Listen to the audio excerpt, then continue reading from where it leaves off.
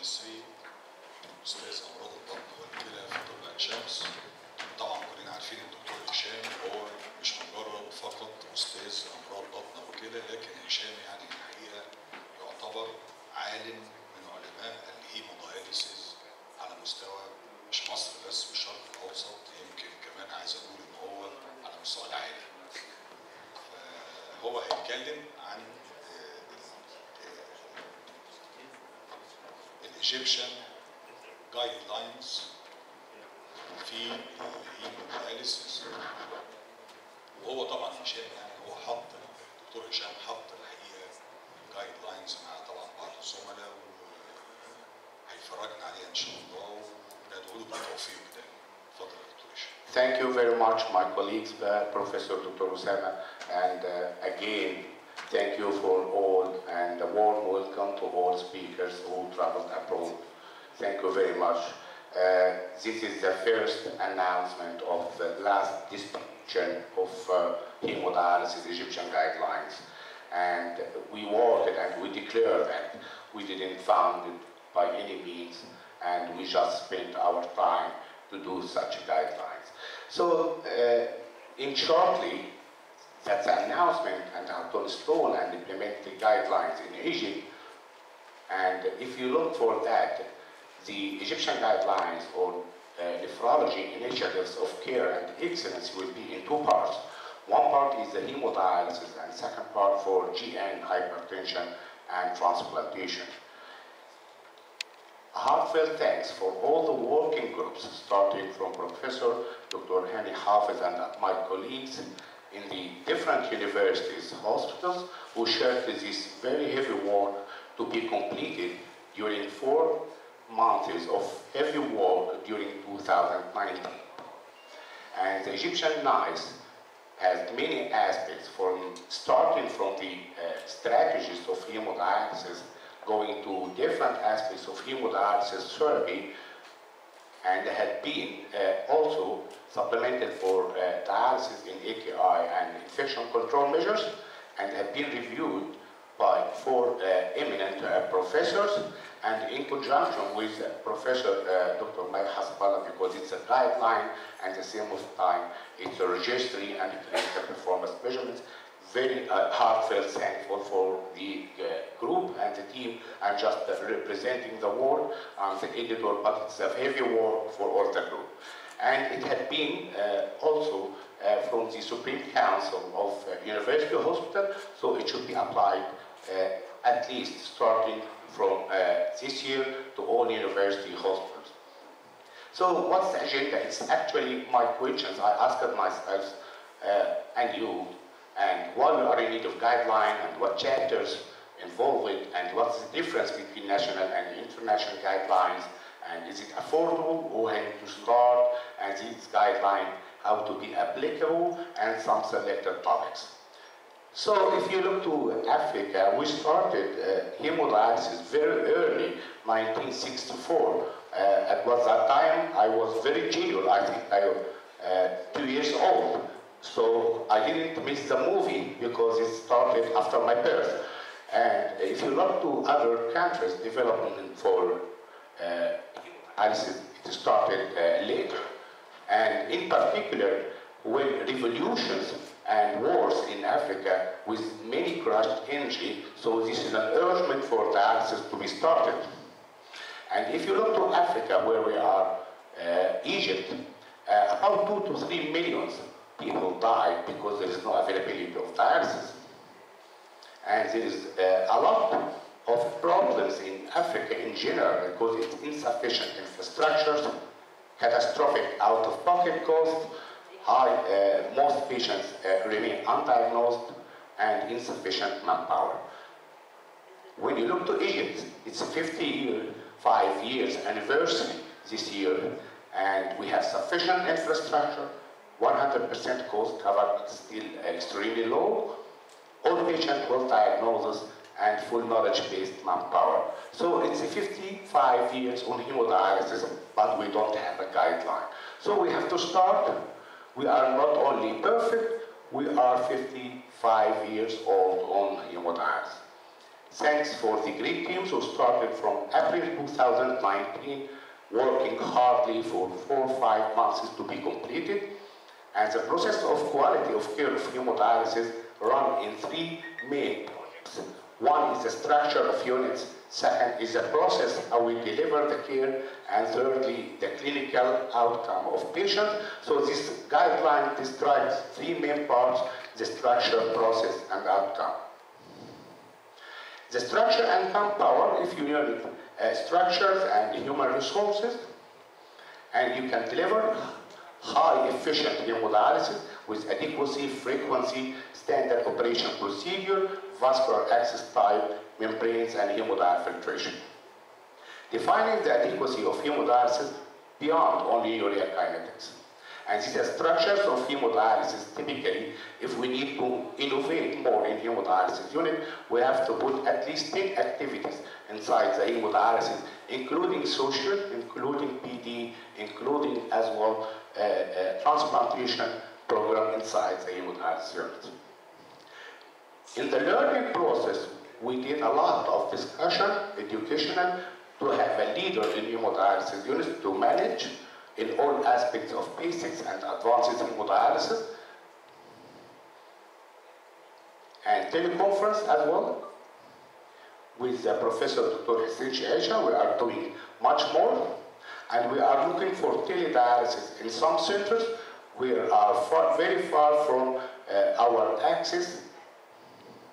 And now, why we are in need of guideline? Here, the hemodialysis guideline, Egyptian one, is into implementing a guide for optimal care, standardized treatment, as well hemodialysis monitoring, data registry, data analysis, and monitoring for improvement. So both of them are components of our hemodialysis guidelines. So a guideline with no clinical performance measurement is typically like Father Day. We'll never remember Father Day. So if we put a guideline alone without implementation, it will be just a book.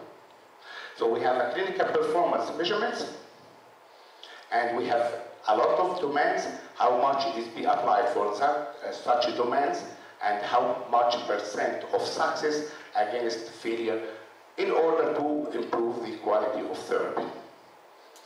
Activities in recording and reporting. We don't need more sedentary life in hemodialysis units. We need dynamic activities. We need reporting, recording every minute on dialysis sections. Keep recording and monitoring your patients. Together, let us keep dialysis patients safe, and reporting is a must for improvement. Based on both, measuring the outcomes, nephrology needs, and as perfectly described Prof. Cano, is true patient's need. So the outcome here, let us hear or listen to the patient voice for the depression, shortened his life, disabilities, pain as well, and of course, if the patient died earlier. So these are also our targets to improve the quality of care on dialysis. Each information will be valuable, and the scope is designed to provide information and assist decision-making and the healthcare provider to optimize patient management to the excellency of hemodialysis therapy. From the big data to analysis and insight, we don't have enough information up to now, so no sufficient data at the moment in Egypt, but we started by 6,000 patients and growing, nearly 10% of patient population. The goal of Precision Medicine Initiative is to submission, digitalization, artificial intelligence, and personalized medicine. Our talk is about the personalized medicine, and no one size fits for all. We have to move from hemodialysis therapy as one size. We have to promoting for personalized therapy, individualized treatment, and service should be high, and high flux membrane are equally, and hemodiafiltration.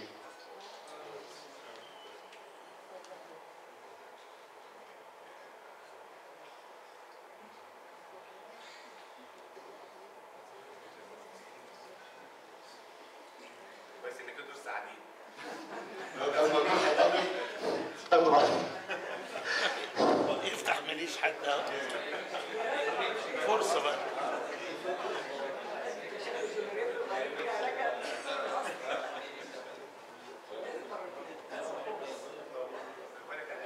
خد أول ما النور يقفل.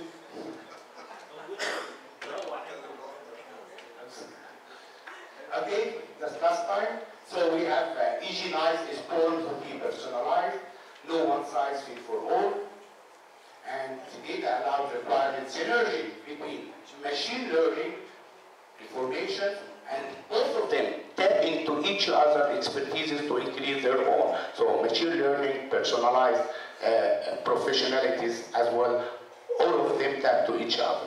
So while we are in need of guidelines to develop a standard operation procedure, guide for all centers, improving healthcare outcome, as well continuous improving program evaluation and improvement, promoting high quality service using the utmost standard in treating patients on dialysis. We have a plethora of clinical standards here.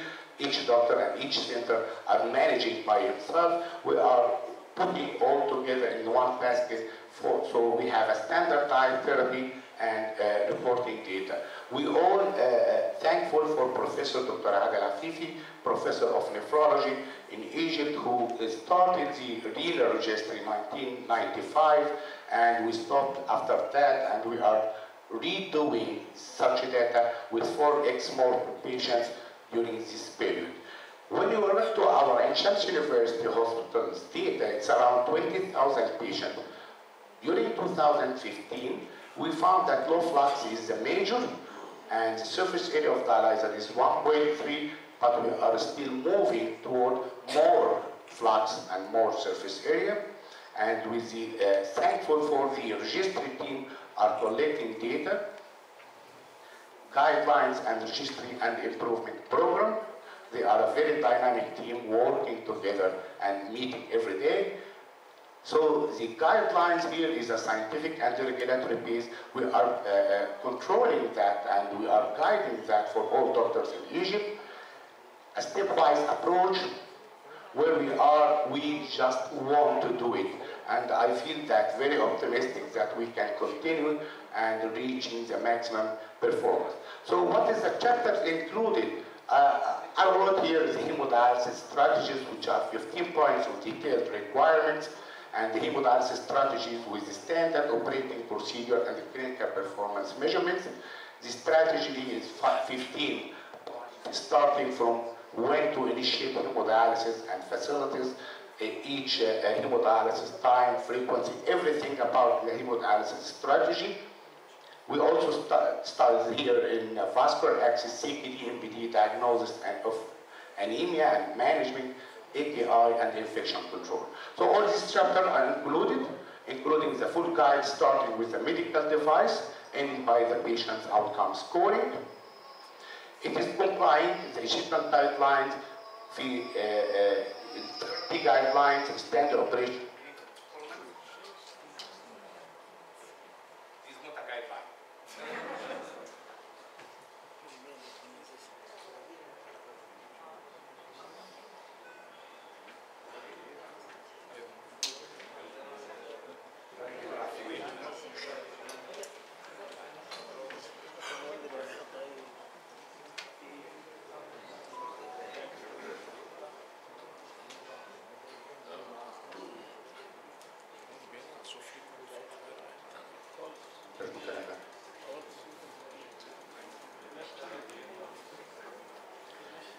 So before it shut down again, I would be in a hurry. So we need to operational improvement and monitoring of service, and just comply with all of these guidelines international wise. Does this guideline is affordable? It's a problem in Egypt because costs are generally described in 4 items. We have a problem in the direct medical cost and we have a very limited reimbursement, so we are facing trouble financially to cover the cost of quality, but we are still trying to do that. Still we have problem in country escape phenomena. We have decreasing number of nephrologists because for financial reasons are escaping from the country. So we have a very low number of junior nephrologists right now. Although Egypt covering most of dialysis cost, still the reimbursement is very, very low. And when you look to the dialysis cost in the middle income countries, you find that all the, at least the low income countries are 3x or 5x the reimbursement than in Egypt. And if you look at for the Canadian, for example, the majority of cost for the manpower, nurses and doctors, more than even the disposables, and it's around 3 or 4x for nurses and doctors than the cost of disposables. And here is Egypt. You can find that here for the cost for the manpower, for nurses and doctors, so we have escaped from dialysis and we didn't find any more expertises in dialysis because of financial burdens. So patients as well, center cost, we can decrease the comorbidities by adequacy of dialysis and decreasing the overall cost for that. International analysis of dialysis service reimbursement found that in the low-income countries that 29% reimbursement of the cost, so the patient have to pay around 70%, or should be socially funded by others. And in Shams University, we have a lot of funds for that, as well in Mansoura University, but it's not a governmental payment because the cost is nearly triple what they had been received from the reimbursement. For the PD, we have a random cases of PD, but the cost is 5x, not because the PD is expensive, but the hemodialysis reimbursement is very low, so it's 5x cost. So we cannot introduce a continuous PD program because the cost is high than hemodialysis. Although country-wise it's really 1-to-1, in Egypt is 5x cost of PD than hemodialysis, as I thought that because the reimbursement of hemodialysis here in Egypt is very, very low. So what and when we should start? We should start immediately. We have 6 steps from the Supreme Council of University of Hospitals started, and we have at least 6 steps. Publishing the guidelines and done, educating the points of guidelines, collecting data from centers, evaluating centers by weight achievement, and re-evaluating an improvement program. We are here, and soon we will have more evaluation by center, then we can consider that the clinical performance measurements, improvements care metrics, and quality of care, and the total performance score, I think we can start it 2-3 years later when we have the access to the patients for and the quality improvement project to achieve better results. We described that in 3 parts, 3 domains: clinical safety and reporting, and 15% at least of the domains for reporting. People who did not report will take 0% because they are not reporting, and other total performance score are classified by weight in between dialysis center. So these clinical measures, I hope that we can reach it within 2 years, how the center approach and how the center scoring is paid. And this is the topics from the guideline. I will not take that in depth, but we talk about the concentrate, the dialysis membrane, and we are always encouraging high flux membranes, and people who are still using low flux center should avoid using low flux anymore. Implementing hemodiafiltration as well, it's a guide for the vascular access and hemodiafiltration, how to implement. And the choice of patients, all these are written in details for the hemodiafiltration program, as well as the therapeutic approach and filtration fraction. So it's a textbook of hemodiafiltration in brief to reach a guide for hemodiafiltration. Patients who need more care, like patients not achieving target KT over V and pregnancy during dialysis, are described in details to augment hemodialysis therapy. We took also for the blood tubing recommendations, hemodialysis dose quantification using urea kinetic modeling, adequacy of hemodialysis based on multifactorial goals with maximized quality of life and maximized survival. Ultrafiltration rates are described as well, recommendations. Hemodynamic instability, standard operating procedures. We have 15 points discussing that in the book, a standard operating procedure, how to deal with intradiabetic hypotension, how to deal with vomiting, headache, cramps, everything on the patient's need. So nutrition as well takes a part, looking for the sarcopenia and the frailty, how to avoid, and also the manpower and how to work in a teamwork in this guideline. Commissioning and the responsibilities with the director, manager, and operator, how to manage the hemodialysis unit, infection control measures, as well as rationale for hemodialysis strategy. We work also for the vascular access with all the details information of the vascular access type and complication, CPD, MPD, anemia management, dialysis in API, infection control measures, and finally, to conclude, this is the first Egyptian guidelines for hemodialysis after more than 50 years of experience in hemodialysis, and it started to fulfill the needs in hemodialysis prescription, monitoring for the best outcome. We will not meet again in like a room with the elephant in the room. We will go directly, dynamically, to proceed for the hemodialysis guidelines and overcoming all challenges, a guide to be implemented in steps and in progressive way, approach to have the best practice in a minimum cost requirement. And thank you very much, my team, and for you as well for your acceptance in this guideline. Thank you very much.